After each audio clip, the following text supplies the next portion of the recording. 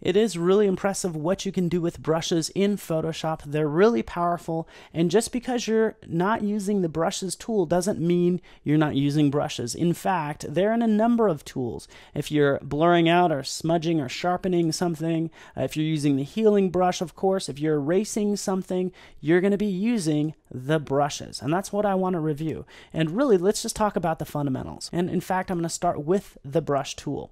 And right up here, you'll notice you have a couple different options. You have your size and then the hardness.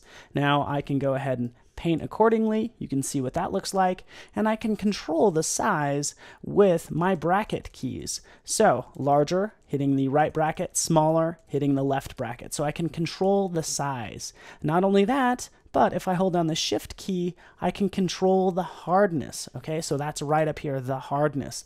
Let's see what that looks like as I make it harder by holding down the shift key. Using the right bracket, you can see how hard it gets, and then even making it smoother by using the left bracket, as you can see right there.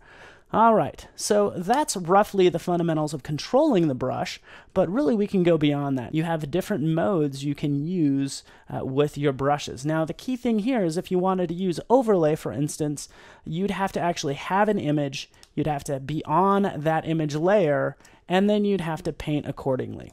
Okay, so that's how the layer mode works, but you're actually doing it destructively, if you will. So it's actually a little more wise to actually work on a separate layer, make sure your brush mode is on normal, and then change your layer mode to overlay. Okay, with that done, zoom out a little bit, and I can start to work on this image. And as I start to paint, you can see, well, it's pretty drastic, it's pretty sharp. What's happening there. In fact, I do want to bring out more color, but not quite that strong. So you might play with the opacity. Now, what's the difference between opacity and flow?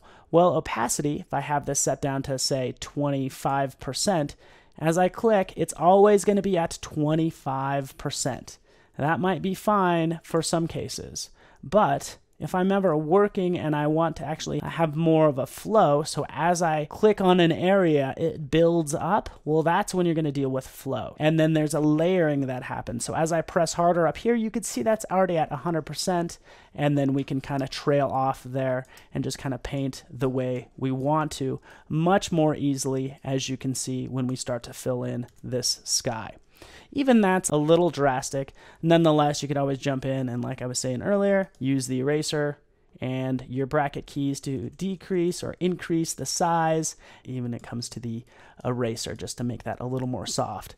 Okay, I do want somewhat of a surreal scene. In fact, I want to play with this some more. I can click up here and see the different options, or I could just right click anywhere and you'll see all these other options. Okay, so you have pencils, different brushes. Let's take one that looks pretty interesting. This one right here, this fan brush. Selecting it, notice how you get a preview of it right over here. So I'll just change the color to somewhat of a gold color, and on a new layer you can see what that looks like. It's pretty straightforward, but where this gets fun is when you have a pressure sensitive stylus. So I have a Wacom Intuos, and I can jump in and you can see as I tilt it, I get those different angles on those different directions. Okay, and I can try to kind of paint in some more bright grass right down here and have some fun with it.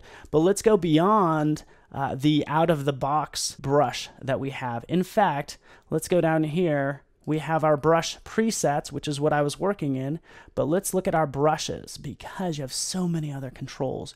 In fact, you can go down in here into color dynamics, which I find pretty unique because it will start mixing the foreground and background color. So that's actually what I want. And there's other things you can do. You can have wet edges and it will treat it like as if it's actually wet edges. So it's really pretty impressive what you can do. And just picking a couple settings. In fact, let's change that background color to black, just like that. And as you can see that black right there. Can even change that color to white as we get further in here, start to control. And again, it's actually pushing around pixels for that grass. So again, I'm just roughly painting this particular image. You can have as much fun as you want, sort of getting a painterly effect with this scene. But really, I want to go beyond even these brushes, even as I take down that opacity, I want to actually show you how else you can use brushes because I happen to have this text right here. And in fact, you can use something like the brush. From here, I can paint on this layer mask that I already have. In fact, what I want to do is I want to go beyond this brush because as I scroll down, you can see all the different ones. In fact, you have grass right here. So I can select that grass to start to erase, if you will, basically painting in black on this layer. And I can start to, again, just kind of make it look like the grass is actually like overlaying that text there. But how can you make your own brush? Well, you can do that pretty easily. In fact, jumping in here, notice how I have this image. You can take any item that you can select and you can define it as a brush preset. Now I have that brush right there. In fact, let's just change this to red on a new layer, still using some of the different shape dynamics, adjusting the scattering so you can see how much it's going to scatter, and then adjusting the color dynamics as well. With that done, just using those hearts, you can see what we can get. And really at this point, you can just have fun creating using the brushes in Photoshop. But it doesn't have to stop there because there happens to be a new Adobe Brushes app enabling you to create brushes on the go, if you will, and then sync those directly to Photoshop for you to use whenever you please. So check that out and have fun exploring everything that brushes can do for you.